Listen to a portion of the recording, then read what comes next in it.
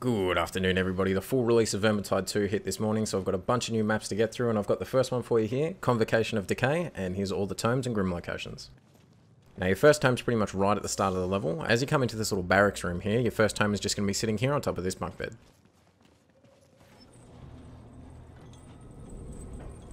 For your first grim, when you get up to this stage here, where you see this door here which has a little symbol on it which tells you which button you have to push to open up the door, rather than pushing the right button, you're just going to push one of the two other buttons. One of the buttons is going to trigger a little mini horde, and the other button is going to open up a secret passage for you.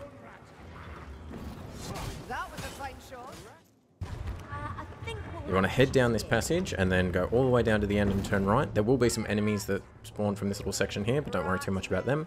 Just head up here to the end, turn right, jump up onto these bookcases here, and then interact with the suspicious brick. From here you want to come back out and turn right again, head up here, jump through the hole in the wall, and there's your first grim.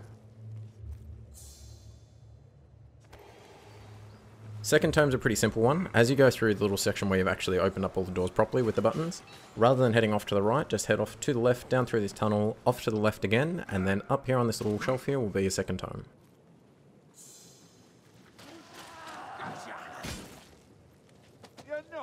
For your second grim, it's a two-part process, so as you fall down the poop chute, you're going to have to look around for a pair of keys. Now the keys do spawn in random locations each run, but they're going to be in this general vicinity somewhere. So just have a look around in the corners and try and find where the keys are.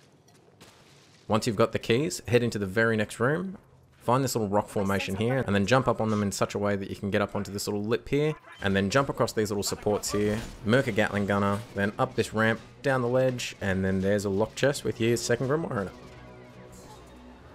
For your third and final tome, as you're coming up to this section here, which is the last section before the end of the map, rather than heading off to the right and down the stairs, just head behind this little altar here and you'll find your third and final tome. Hope this was helpful. As always, thanks for watching. Big kisses to the thumbs uppers and sub squad, and I'm a little amazed that I have to say this, but somehow, before I've even officially launched the Patreon, I've already got a Patreon backer. So a huge thank you to Dave Up the Great for being the very first Patreon backer and the very first alumni. You are the real MVP. Keep it saucy.